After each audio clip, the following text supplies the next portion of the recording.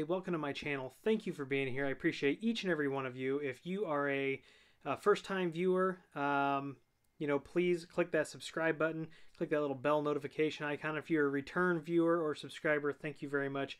I appreciate each and every one of you. If you need IT consulting, you can also go to williehow.com. Fill out that contact form and somebody will be with you as soon as possible. If we can't help you, we'll get you to someone who can. That's our promise to you. And what we are going to talk about tonight is we are going to talk about Radius Controlled VLANs. So what is a Radius Controlled VLAN? With Unify, the way we're going to use the Radius Controlled VLAN is we're going to have one SSID to keep our access point running smooth, to keep the CPU utilization down and give the end users the best experience.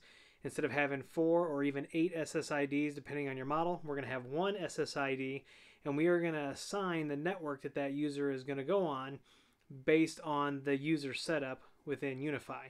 So for our lab tonight, let me show you what we're working with here.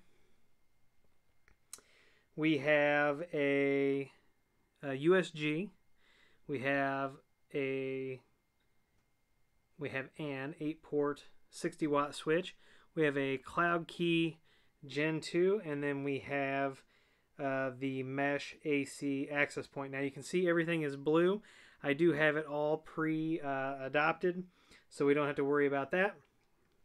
But let's sneak over into the controller and take a look at the settings, set this up, then we'll join it with my phone, and I'll show you that hopping around the different VLANs does indeed work based on the user setup. So let's get over to that. Okay, so we are over here in our controller. You can see we've got our USG, our switch, and our AP.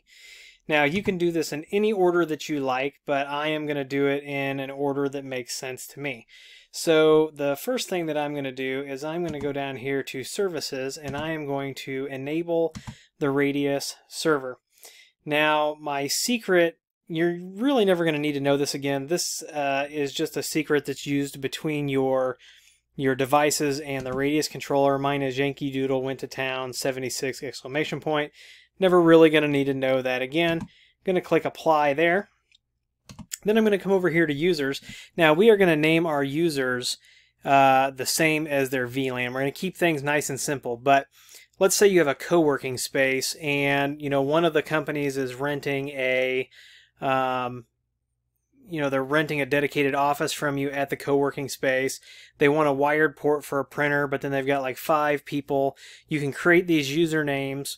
We only have to have one SSID, which keeps our access points running lean and mean, keeps those system resources kind of freed up, and you can give them then a wired port in that same VLAN. So, but in this example, what we're going to do is we are going to create just a couple users.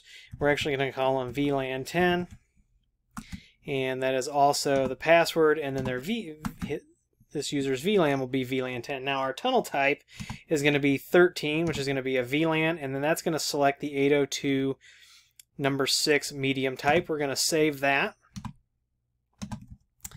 We're going to create user VLAN 20, and guess what? They're going to be on VLAN 20, and we're going to go ahead and save that. So now our server and our users are good to go. So let's work our way up. So here's our profile tab. We're going to use the default profile. You could create a new one, but we're going to edit the default profile, and we are going to enable VLAN, Radius assigned VLANs for the wireless and the wired networks. We will do wired in another video. This is just how to get the wireless up and going, so we're going to save that. Now we're going to come up here to networks, and we are going to create VLAN 10 and VLAN 20. Now we are going to make these guest networks because we don't want them getting into other people's networks, and we don't want other people getting into this network. This is a private network in our little co-working space here. So I'm going to make these both guests, and I'm just making them small. You can see they're going to have about 5 usable IPs in each. Now what I'm going to do is I'm going to come up here to the wireless network, and I'm going to have one wireless network to rule them all. And what I'm going to do here is I'm going to just create this called Lab. And I'm going to make this WPA Enterprise, and then I am going to select that default profile. Now I could turn guest policies on, but I am not going to do that. So now all of my gear should be provisioning. And as soon as this gear is done provisioning, we will try to connect to it here with the laptop and see if we get an IP address in the proper network.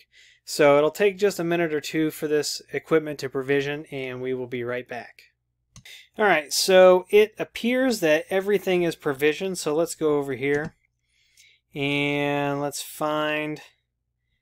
Alright, so we've got the lab network here, so we're going to click on this and we're going to click connect, and it should prompt us here in a second to enter some credentials.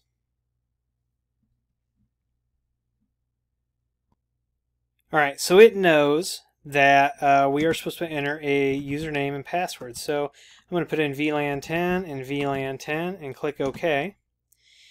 And it says continue connecting. If you expect to find lab in this location, go ahead and connect. And we're going to go ahead and click connect. Some security stuff happening kind of in the background there. Now, of course, we won't get internet access with this, but let's pop it open here and see if we have. Let's see if we've got an IP.